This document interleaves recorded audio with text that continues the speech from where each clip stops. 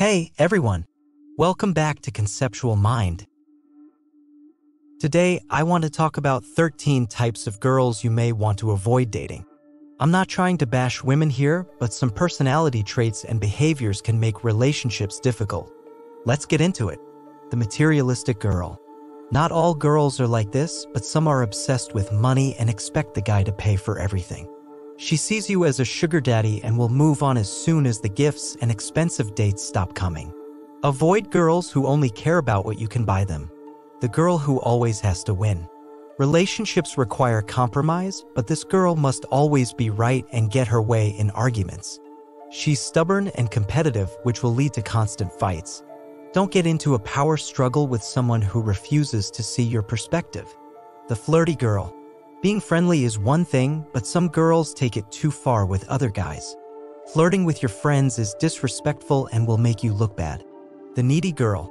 We all want affection, but the needy girl is smothering with constant texts, calls, and demands for time together.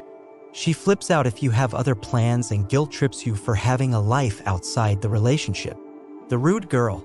If she's rude to service workers, strangers, or your friends, it's only a matter of time before she turns on you. Don't ignore red flags about her character. The unreliable girl. This girl is always late, canceling plans at the last minute, or bailing early. She's flaky, forgetful, and wastes your time. Don't prioritize someone who doesn't respect you enough to keep commitments. The jealous girl. Insecurity manifests as jealousy and control issues. She falsely accuses you of cheating and demands access to your accounts and texts. Don't put up with interrogations, suspicions, and invasion of privacy from someone who can't trust. The overly feminist girl.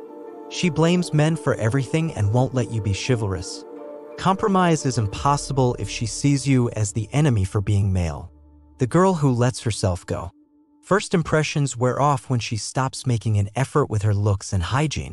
If she stops caring about herself, she'll stop caring about you too. Don't settle for laziness.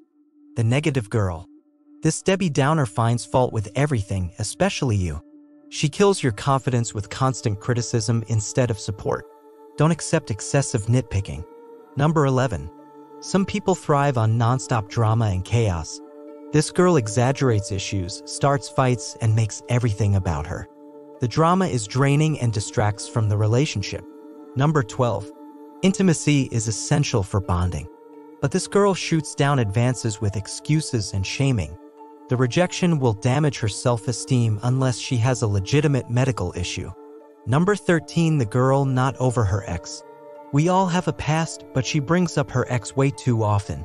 She constantly compares you to him and romanticizes the past. Don't play second fiddle to an ex she's clearly not over. So those are 13 types of girls that should be avoided for healthy relationships. I'm not saying all women are like this. There are lots of amazing girls out there too. But beware those red flags so you don't end up in a toxic situation. Let me know if you agree in the comments. Remember to like and subscribe for more dating advice. See you next time.